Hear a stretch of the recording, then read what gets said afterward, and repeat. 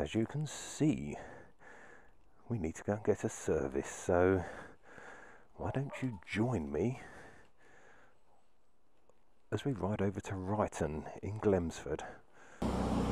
Of all the days to have a service on the bike, I think we may have just stepped into autumn.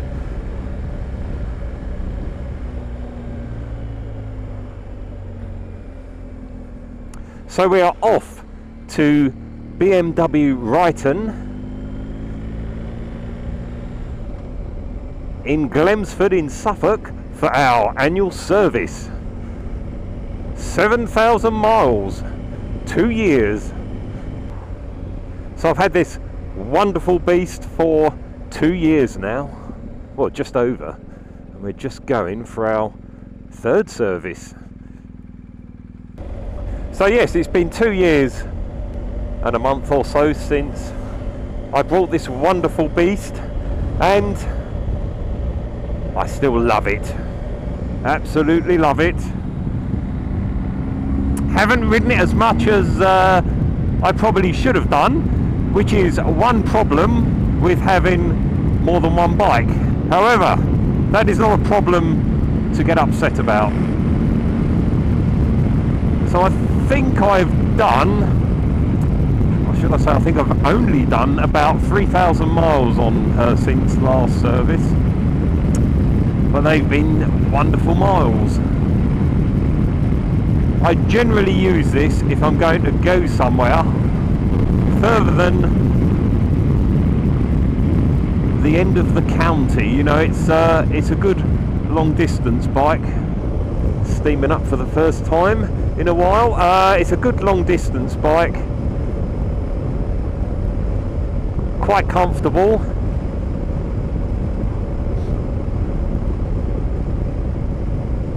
Marvellous tank range. A little on the heavy side, I suppose. I love the size of this. It's got lots of presence on the road, but it is a big bike, and just the 1250 GS, unless you're going to do lots of long distance journeys, is probably good enough, really. This is big, and you know, if you're fairly short in the leg, it could be a bit of a game changer when you're manoeuvring. But you know, when you're, I mean, I never ride far enough where I'm never going to be that far away from a fuel station to fill up, so just a standard GS would be fine. But I just love this bulkiness of it. It's a standard GS that's eaten too many biscuits, really, isn't it?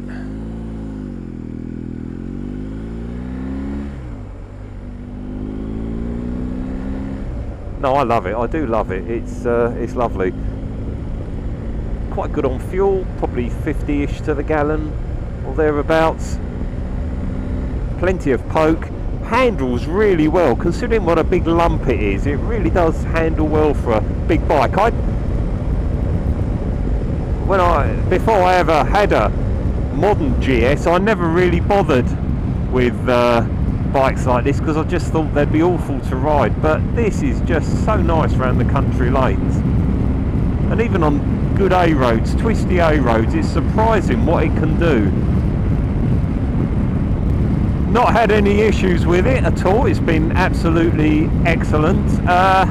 Tyres haven't worn down yet. I have got a new set of tyres to fit to it, but I thought I'd get this riding season out the way, and then when it goes away in the winter, I shall change the tyres.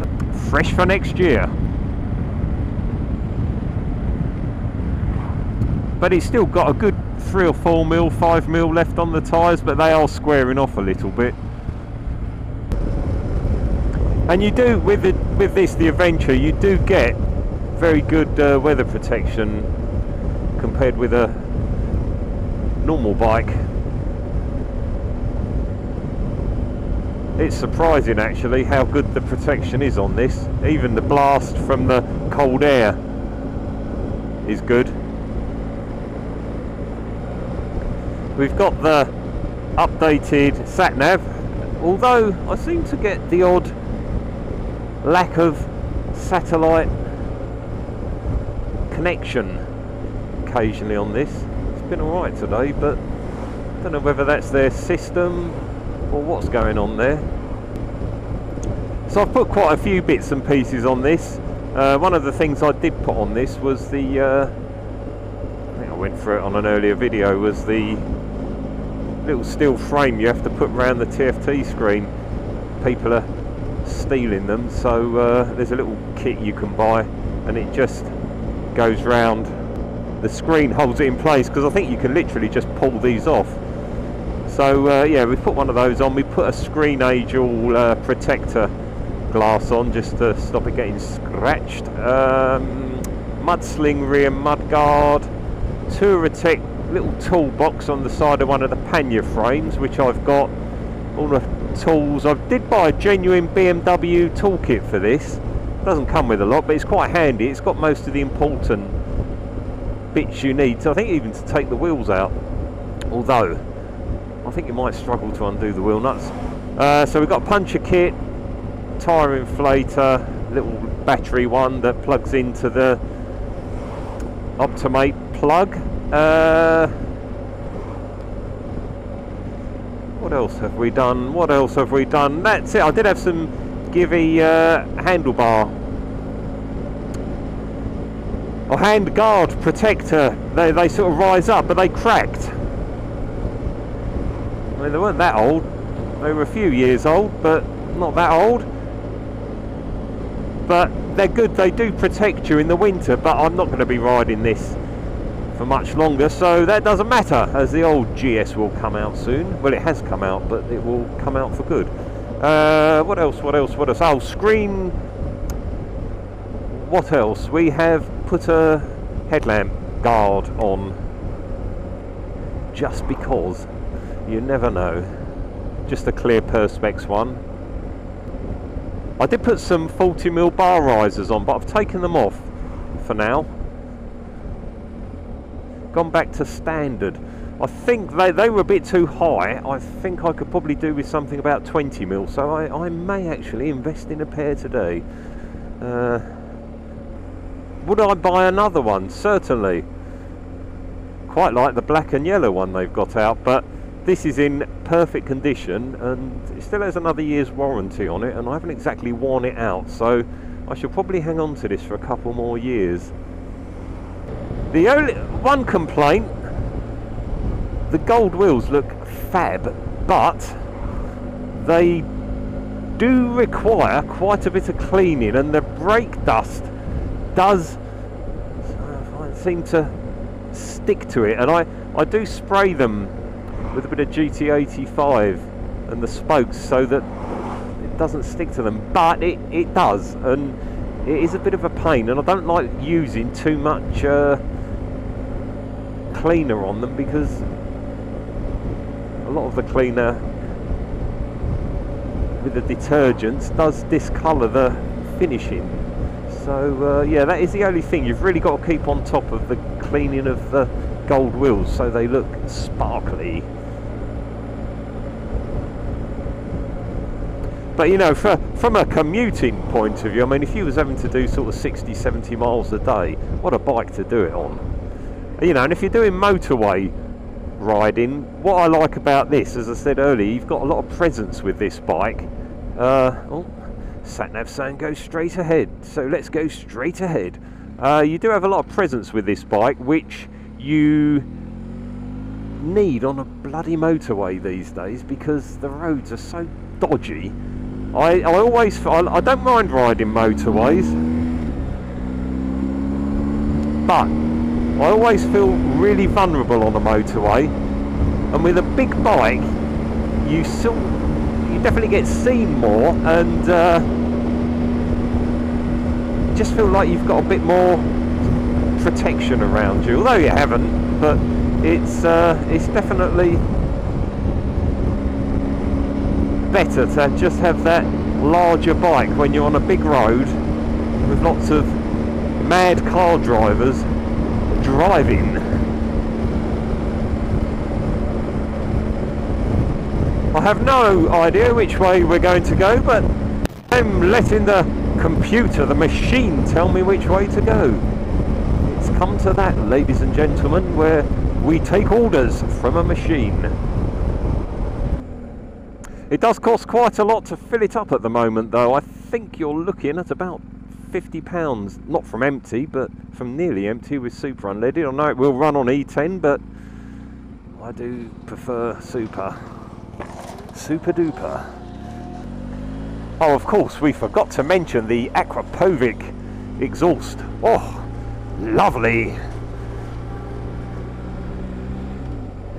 It's the one where you can take the baffles or DB killers out. Oh, it sounds just bloody great.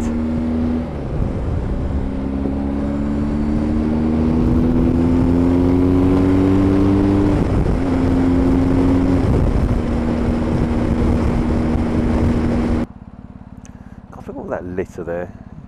I know what, I'll stop at the traffic lights and toss all my crap out onto the side. Dirty bastards. Right, let's get past this horrid thing. I will ride all weather conditions, but there's nothing worse than getting out on a wet road after not riding on a wet road for quite some time now. Probably about 3 or 4 months. The tyres should be okay now, but always a little bit nervous. Let Lance here.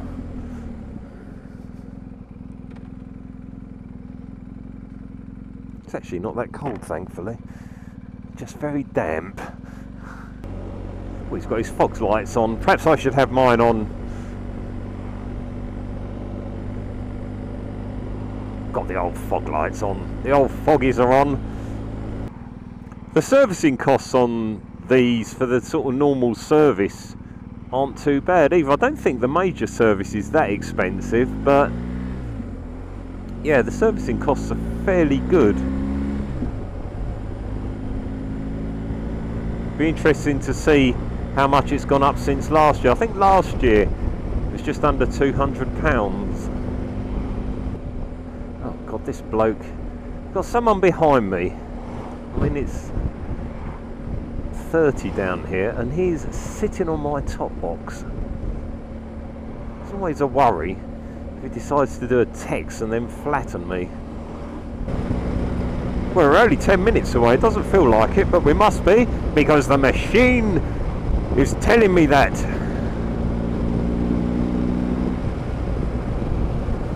Do you know, it's quite nice riding the bike on a work day instead of working. Having said that, I don't exactly put the hours in these days, but still nice. Friday morning, out on the bike. I mean, the amazing thing with this is, you know, it had 3 bars on the fuel indicator when I left home, and normally when the bike's just got a couple of bars left on a normal sized tank, you'd fill up, but it still had I think it had about 120 mile range, which, if you think about it, my Bobber Black I had a few years ago, you'd never get 120 miles out of a tank on that tiny little thing. So to really sum up this bike after 2 years is, yeah, it's a really nice bike, well made. Haven't had any problems with it. All positives really. I think she likes red. Excellent fuel range, tank range. Yes, take note, Mr. Marsh, an excellent tank range. Yes, a bloody good thing really altogether. Wouldn't be without one now.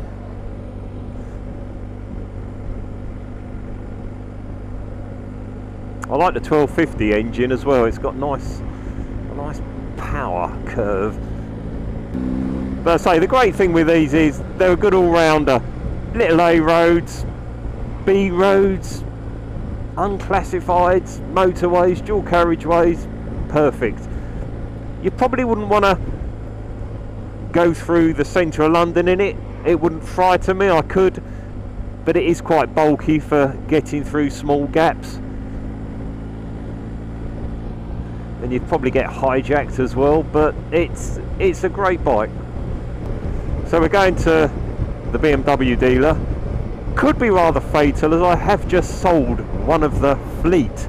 I won't tell you yet, but I have got some money burning a hole in my pocket, although I don't think it's going to be another BMW.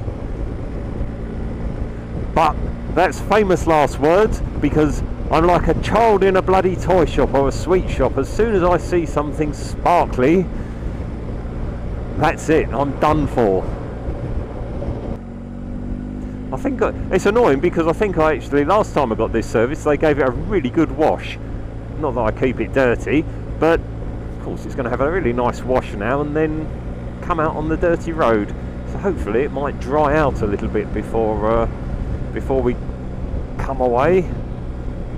So thanks for watching, and I will see you on the next one. It's a good thing about the BMW sat-nav, you just go on there and it tells you the nearest BMW shop, which happens to be this one. It comes up right here, right now. Here we are, look, it's sort of just there.